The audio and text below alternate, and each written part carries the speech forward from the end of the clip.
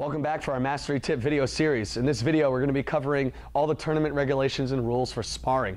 We're joined by assistant instructors, Mr. Turner and Mr. Kerwin, and they're going to help us demonstrate the rules as we do some sparring. Gentlemen, set. Start. Bow. Yes, I can. Face each other and bow. Yes, I can. And touch gloves. Guard stance.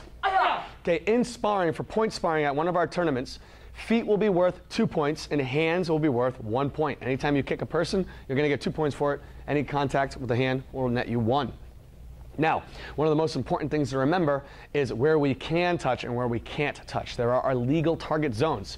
When sparring, you could always touch anywhere on the chest guard, which includes the top, here, the middle, the bottom, the sides. Okay? All those are legal point zones. So a kick or a punch to either one of those areas will count. For everyone that's watching at home, let's demonstrate 1 for 1. You can do any technique to the body, and you throw any technique to the body. Ready? Begin.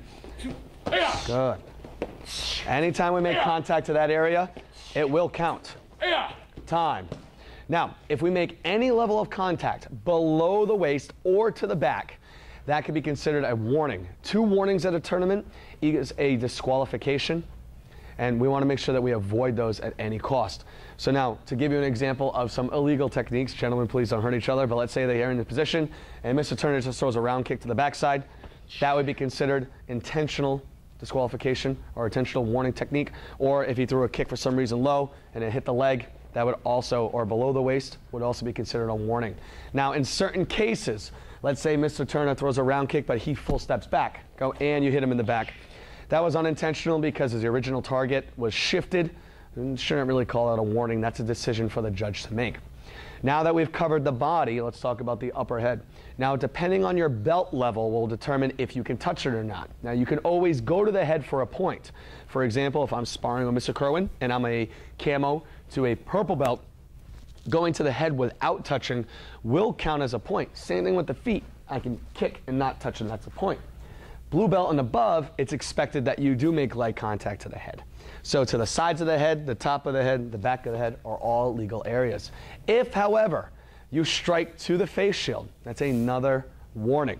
So now that we've covered some of those basic rules, let's see these gentlemen spar, and I'll give you an idea about certain points and how it works. Ready? Spar. Time.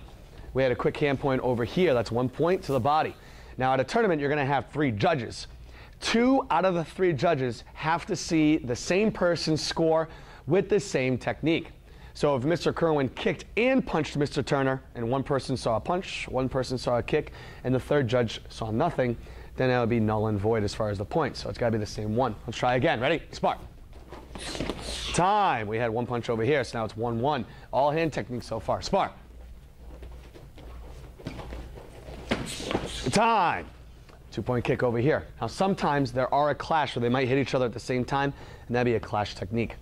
I want to wish all of you guys luck at their next tournament, and make sure you practice, practice, practice until black belt, mastery, and excellence. Feet together, set. Sir. Bow to each other. Yes, I can. And to everybody at home, bow. Yes, I can. Yes, I can.